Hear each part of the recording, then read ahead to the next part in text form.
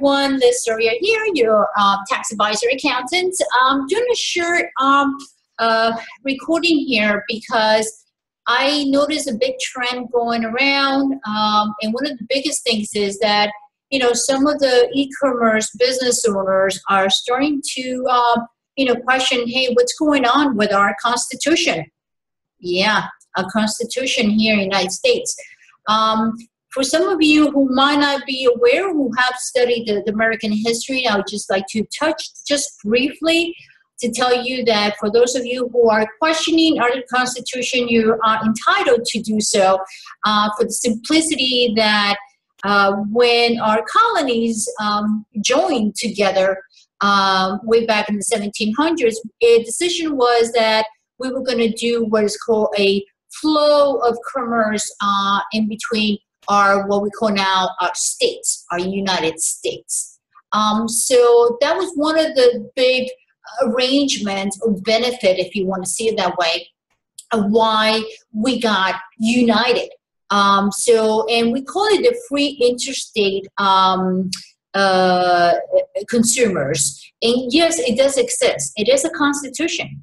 Actually, the last draft on our constitution was way back in 1824, and it wasn't until 130 years after that the constitution was actually challenged. There was a case where actually the government stepped up, which was the U.S. Supreme Court, and they, reword things around, saying that it was not affecting what we call the ICC, which is really an international,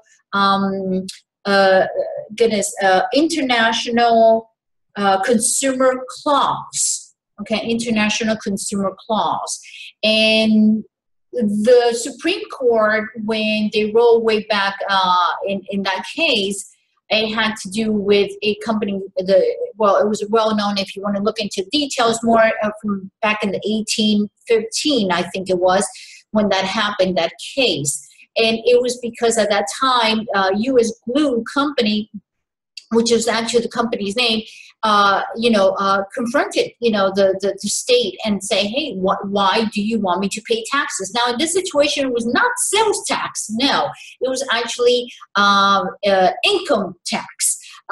Believe it or not, yeah, they were not even paying income tax because they were selling to another state. They were only paying within their state. So there was always an understanding that taxes will be due if they were in your home state, not in any other state. But again, reality is that times have changed. This is the 21st century. I want to let you know that Congress does, has the power to support and make changes. However, they also have been called the silent clause. And the silent clause is where they're looking the other way. That's what Congress is doing, unfortunately.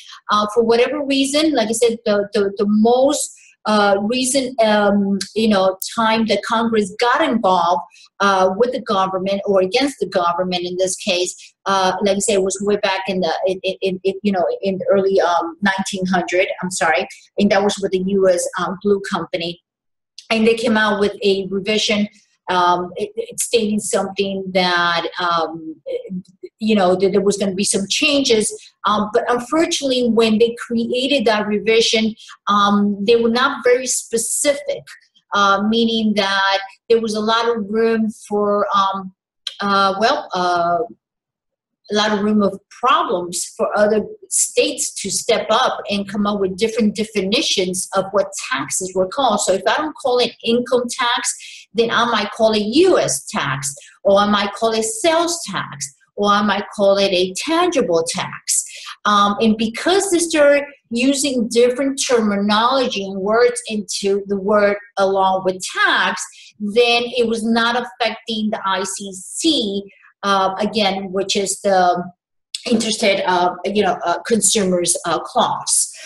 So unfortunately, that's the way that a lot of states have been able to get away with collecting income, and it's they're becoming more aggressive. This is not a myth. It is a reality. They're going after, every single, e-commerce business, and even retail. So even if you have a brick and mortar, and again, you're doing business online, and you have presence in one of those states, they're going to come after you. So I just wanted to touch a little bit about this Constitution, because yes, you're absolutely right. It exists. It still does exist. Unfortunately, like I said, Congress has decided for more than 150 years, they really haven't and made any changes. And there are, unfortunately, again, I have to repeat this, they are allowing the governments in the states to, pretty much take over. And I hope by all means that maybe our voice, and I'm entitled to my opinion, as we still live in a freedom country, to say that I don't agree completely. I think that Constitution and Congress is something that is there to, support us as citizens from this nation. And if indeed we created a free interstate, consumer, exchange, we're actually not, protecting it. We're allowing whatever other ways and governments to take over. And I find that to be quite sad. But anyhow, that is my personal opinion. So yes, again, to answer a lot of those people out there that are wondering and saying, is there a constitution? Isn't America, supposed to be, protecting our taxpayers and consumers and businesses? Yes, it was done, back then. But again, unfortunately, this is the reality that we live in. And I tell all my clients, please be careful. It's just not worth going through a battle with one of these states, because they do have, a lot of support, like I said, from courts, and they will come after you. So, and another thing I want to kind of bring up is, remember that now is not so much about the physical presence, it also has to do with economical presence in the states. So I hope this kind of, for some of you who were maybe wondering whether we had constitutions, yes, we have had them, and we have quite many that are still in place. Just like I said, Congress has decided to look the other way. I'm not sure why they're doing that, but this is where we at. So anyhow, please remember that we do specialize in SALT, which means the sales tax and local tax. So if you need any assistance, whether it's doing a checkup, which is something that we're doing for a lot of our e-commerce business, we have a lot of sellers in Amazon, eBay, in different platforms. And if you need help having a checkup, that would be, I think, the very first thing that you can do to invest really in your business, to figure out before you find out, from the states coming after you. By all means, have a checkup, see where you have the presence, where you have the economical thing. And then once you know that, at least we can hopefully help you, or whether you hire, other firms who do specialize in SALT. And again, that's like SALT, S-A-L-T. And they specialize in sales tax and Nexus. Make sure you have the checkup, and then they can help you with setting up, the registration per state, okay? And also making sure that everything is going to be filed, and, monies are going to be submitted to the state. That way, you guys don't have to worry about anything. And again, I'm here to help you and my team. So again, this is Liz Soria with ETBS, and you can have the contact information right below. So feel free to reach out to us and have a complimentary consultation. And again, please, I have to repeat this. It's just not worth having a battle with these states. They're coming out really hard.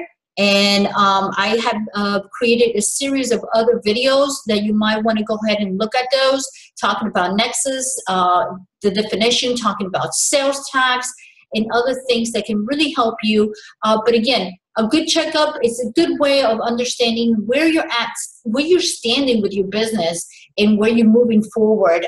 Because like I said, there's a lot of things out there that they can go against you. And, I want you to stay in business, not go out of business. So again, this is Liz Soria, and thank you for listening and or watching our video on YouTube. And like I said, I'm here for you. So just get in touch with me or my team, and then we'll be there to help you so much. Okay, take care and a lot of good luck, and don't give up.